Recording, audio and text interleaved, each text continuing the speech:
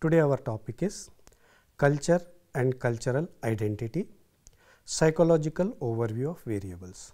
Objectives: to understand and define culture and cultural identity, to have an overall understanding of important variables in development of cultural identity, to appreciate the differences in Indian context. Dear students, it is a pleasure to introduce to you the topic of cultural identity, which is of central importance in today's context. Why do I say so? Cultural identity gives you a sense of being rooted. I say rooted because human being is considered as a blank slate and can be modeled into anybody through training, as it grants you a distinct identity in global village. Global village, as the world has shrunk in terms of information, traveling, and how one event affects the other part of the world through economic and psychological impact. Now, we would like to examine some definitions of important concept. The topic is socio-cultural identity.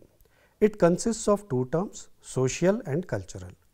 Social, the term refers to the setting in which we grow and develop.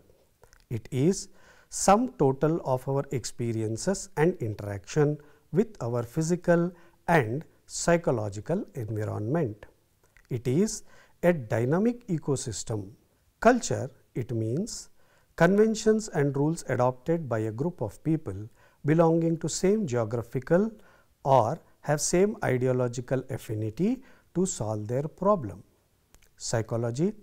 Students, I am aware that you people by this time would be well versed with the definition of psychology. Psychology is a scientific study of behavior and all mental processes.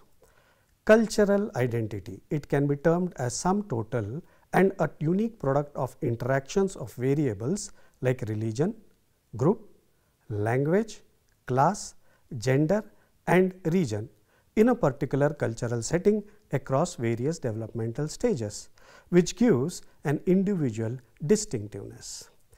We are enumerating them: gender, religion, caste, class, language, region, and interact with the individual variables gives you cultural identity. The interaction is continuous and two-way across time period and is influenced by the technological advancement. As you can see from the diagram that the variables given in the definition directly contribute to cultural identity and are not passive. Culture constantly adjusts itself to the experiences of the group and identity part takes the changes. None of these variables are watertight compartments and always exist in a context. Having discussed so far, take a look at this picture. You will understand the essence of cultural identity. You can see that there is a woman with colorful hands of mehendi. Another woman is wearing exquisite jewelry. Another looks like a person who works hard with her child. One is from Kathakali and other is from our own Telangana region, that is Lambada tribe. Now, having seen these pictures, you will get a definite idea as to what it is. These pictures are colorful, aren't they? When you look at the collage, you will intuitively understand that all the variables, example, gender, class, etc., are adequately reflected, and you might have even guessed the state to which the picture would belong to. A photo is worth 1,000 words, and in understanding dynamic concept like cultural identity with its topological highs and lows, they are very helpful. Now, when we enter in the detail of each of the concept. Gender. Gender is an identity which in most of the cases is dictated by the physiology and is contiguous. The word contiguous means continuous in relation to time and space in which it is situated, along with psychological adjustment. However, in certain cases, one may not see convergence of both the aspects, which accounts for the differences. From psychological perspective, to have a clear understanding of the concept, we can borrow two paradigms from feminism. One, essentialism, second, social constructionism. Essentialism, the basic premise for this is that men and women differ the way they perceive, that is, their subjective interpretation of stimulus, and experience phenomena. There is an inherent bias in the society as it is a major factor contributing to such differences. Social constructionism, it puts forward a view that gender is a mental construct with which an individual identifies transactions appropriate with one's own gender. To further elaborate, it can be seen that the women are exposed to more transactions eliciting nurturance rather than male transactions like assertiveness. In Indian context, if we see gender has been accorded distinct roles. However, it would be worthwhile to mention that there has been a schism wherein women were equal to men in every aspect, and later on where under the influence of patriarchy the privilege was lost. One such example is state of Kerala, where in matriarchal society was norm of the day. In Indian tradition, even countries compared to mother and both mother as well as motherland have been accorded status greater than any heaven, and is very evident from saying Janani Janma Bhumischa Swargadapi Gariyasi. I would like to bring an interesting fact to the notice of the students, that according to scripture, sannyasa or becoming an ascetic is considered as the highest state. However, in this state, the person is indebted to mother. When it comes to transgender as a group, there was no discrimination. To quote an example, Shikhandi in Mahabharata was considered to be one of the finest warriors and played a significant role. Similarly, we find the main protagonist Arjuna to have donned the role of Bruhannala for a period of time. In Indian context, woman epitomizes power in form of Shakti and she is worshipped as such. This finds resonance in Carl Jung's theory of anima. However, it would not be just to only eulogize woman and her role. It is a fact that crime against women is on the rise and society still suffers from evil of dowry and blaming the victim for assault. Religion. Religion is sometimes used as a synonym for culture. However, it would be pertinent to note that it has elements of philosophy ingrained in it. In West, one may not find followers in the name of philosophers, but in India, people identify their sect with a particular philosophy and follow it. Religion is an amalgam of man's quest for knowledge and a valiant effort to answer the questions about his existence. It has a cultural component also, which is intertwined in it. Example, various ceremonies need presence of large number of relatives and people with whom we are acquainted. It has a personal aspect which forms part of person's daily routine, hence offering stability in lifestyle by repeating the said behavior in procedural manner at prescribed intervals. It has philosophical aspects which are reflected in the literature, which even serves the role of historical records for the believers. In today's context, religion has become a controversial word in itself, and India has suffered partition post-independence in the name of religion. It would be appropriate that to quote line in Hindi, "Mazhab nahi sikhata, aapas mein bair karna," which literally means no religion preaches enmity with one another. The bitter truth about religion is that it has become a power structure and many elements have infiltrated into its canopy. When rioting occurs, it is largely economic interest which is at the core of the conflict and masquerades as religious violence. Thus, in times where people compete for resources, religion itself becomes victim. Much of moral conduct is prescribed in religion, and here we can compare this to macro system in Urie Bronfenbrenner's macro systems and percolates down to micro systems. Much work on religious symbolism, meaning and its effect on consciousness can be attributed to Carl Jung. William James, who has written Principles of Psychology and considered by many as father of modern psychology, has written a book, Variety of Religious Experiences, where he eloquently discusses the psychological aspects. Freud, on the other hand, considered religious practices as an expression of neuroticism related to feeling of guilt, hence limiting its scope and utility. Caste. We are now going to discuss another topic which is controversial. However, psychology as subject takes an objective view of an phenomena. The term caste can be defined as a complex hierarchy of endogamous groups. Endogamous group means a closed system where people marry within their own group, that is, kinship is restricted within the group. Though there is no justification, it is believed by some theorists that it was based on the concept of division of labor. However, it has now become a fault line for the society and encourages feelings of in-group and out-group. There has been a concerted efforts by many great leaders, especially by names synonymous with the movements of removing these distinctions, that is B.R. Ambedkar, who had envisioned that only equality in form of constitutional guarantee would help to stop this prejudice and discrimination. Pay attention to last two terms, prejudice and discrimination.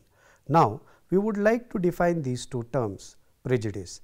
It is a bias which establishes itself in thought process and evokes negative feeling about particular group and manifests as negative attitude. As we know that attitude has elements to it, that is affect, behavior, cognition. You can remember this is a simple acronym ABC. When prejudice manifests itself in behavior, it becomes discrimination. Hence, discrimination can be defined as manifestation of prejudice in overt actions. There is an alternative view also wherein casteism is equated with racism. In Western nations, Gandhiji has also contributed to this movement by adopting strict standard against anti-locution and phrasing terms which do not refer to age-old beliefs. Psychology has contribution in this field and comes up as study of socially disadvantaged groups. A socially disadvantaged group is one which is vulnerable to discrimination, and members of group do not get equal opportunities as they are not even aware of those opportunities. So, the problem is with proper communication as well as creating awareness by social engineering. Education and modern value system has played its role in reducing negative attitude. However, considerable efforts are still required in this area. Social class. Social class refers to distinction based on economic power one holds. As a matter of fact, if you are told to name few rich individuals, you would be able to name quite few, and it needs no explanation that these individuals yield considerable power in society and have resources to bring in social changes by investing in the right cause. In contrast, we will have to examine below poverty line BPL. It is the level below which people are classified as poor. Citizens at this level look for subsistence. Money, being the secondary reinforcement, has now dominated the psychological landscape, and being a resource of prime importance has a major impact. Problems related to poverty are multifold and include malnutrition, lack of resources to enhance skill, lack of personal space and social acceptance. We would have come across the term middle class in ordinary parlance. Though there is no strict distinction or definition in most of the countries, they constitute majority, and it can be seen the way the term has been devised, middle class, that neither they are affluent nor they are at the lower rung of the society as far as economic classification is concerned.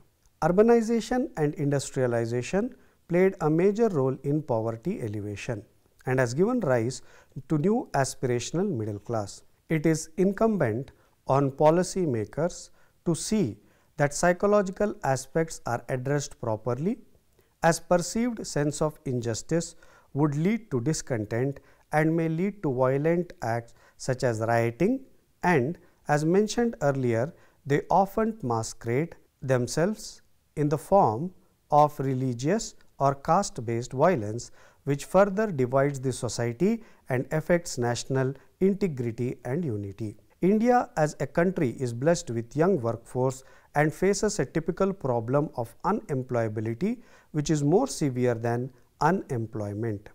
Unemployability is a situation where there is a mismatch between job requirement and individual's ability. This leads to frustration in masses and consequently their dependence on government increases. It would not be out of place to mention the root of this evil lies in education system, wherein superficial attributes like marks are given more importance rather than learning and skill development. Learning, as you know, is a relative permanent change in behavior. It would be pertinent to mention that concept which is set of interrelated ideas should be focused upon rather than rote learning. Here, students can make use of Bloom's pyramid of learning. This would help you to establish as to how mindful practice leads to deep learning and culminates into creativity, which is generally confused with wild imagination. I would just like to add one more caveat, that when I refer to creativity, it refers to a pragmatic approach. Language. One feature that distinguishes human being is ability to learn and transfer that learning to new generation at relatively fast pace, so that individuals need not toil hard to rediscover what has already been gained. This represents a great evolutionary advantage for species of humans. Humans are also able to travel across timeline, whereby they can learn from their history and speculate about future.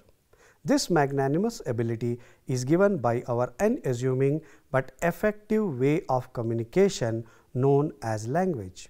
Language can be defined as a mode of communication which makes use of symbols and concepts which are arranged to convey thoughts and ideas in verbal form.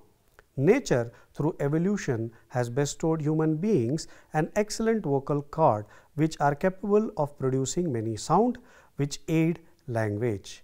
Our idea of language brings two distinct features to our mind: one, language which we speak, and its script, that is written form. As physiology of the brain forms part of your syllabus, we can study some aspects related to it. In the diagram, you can see Broca's area. This area is linked to speech production and is located on the left side. Wernicke's area. This area is important for language development and speech comprehension. It is located on the left side in temporal lobe area.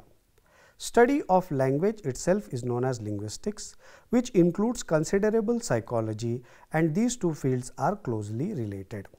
Generally, an individual gains ability to speak a particular language through his initial interactions with nurturing figure, and in majority of cases it is mother who plays this role of a teacher. In India, generally children learn many languages, as there are many languages and each with its own peculiarity, and primary language gives construct which is known as L1, over which other languages are acquired known as L2 and L3, etc. There are some concerns also. As the child learns more than one language, it creates confusion in some aspects, as the same words would have different meanings. Even after practice, there are changes that the second languages interferes with the first one in some aspects. A person who knows many languages is known as polyglot. I know there are many among you. When speaking of Indian context, there are languages which do not have written script. One such language is Lambada language, which is preferred mode of communication for our brethren who belong to this community, and Tulu language in regions of Karnataka, to which tradition belonged the great king Krishnadeva. Earlier, I had expressed that all topics are interconnected, and to add, I shall say represents a phenomena rather than individual unit. For example, if we take topic like language, we know that there exists a difference in the way we address gender, which seems to be fair enough for the sake of clarity and to refer the attribute. However, Sanskrit as a language believes that the words themselves without their connotative meaning are either male, female or neuter. Connected to this is the concept of religion, wherein most scripture of Sanatana Dharma are in Sanskrit and that of Buddhism in Pali. There are certain interpretations that language was associated with class and caste too, and finally we know that language is related to region. Example, Punjabi, Kannada, Malayalam and Telugu are related to regions of Punjab, Karnataka, Kerala and two Telugu speaking states respectively. This brings us to our next topic, that is regionalism. Regionalism, it can be termed as a source of cohesiveness in a fairly large group demarcated by its physical boundaries based on commonality of language, culture which belongs to a particular area.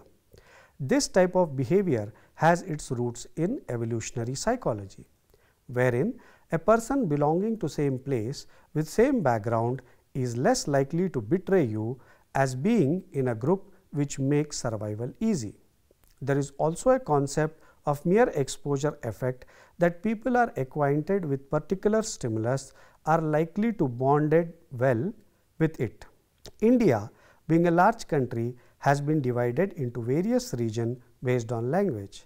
It is in public domain that initially it was divided into zones.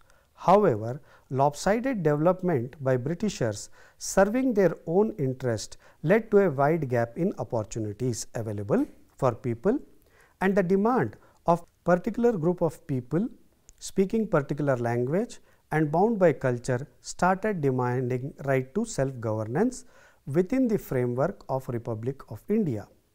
It has been a boon in many cases preserving culture and addressing regional imbalances.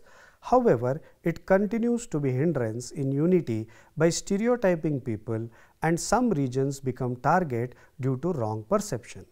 Friends, now I would like to summarize the whole lesson for your convenience. We have dealt with various topics like gender, caste, religion.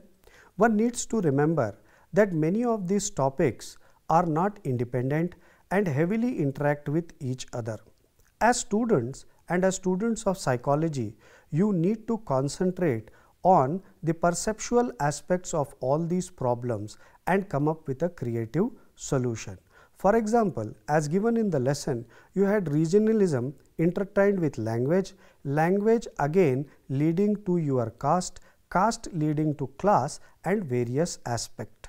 Hence, it would be important that being a student of psychology that you take an unbiased view towards all these topics, and whenever you read various lessons, whether it be cognitive psychology, whether it be statistics or any other subject related to psychology, you try to find how these aspects are related to each other and what possible solutions are given in them. Thank you very much.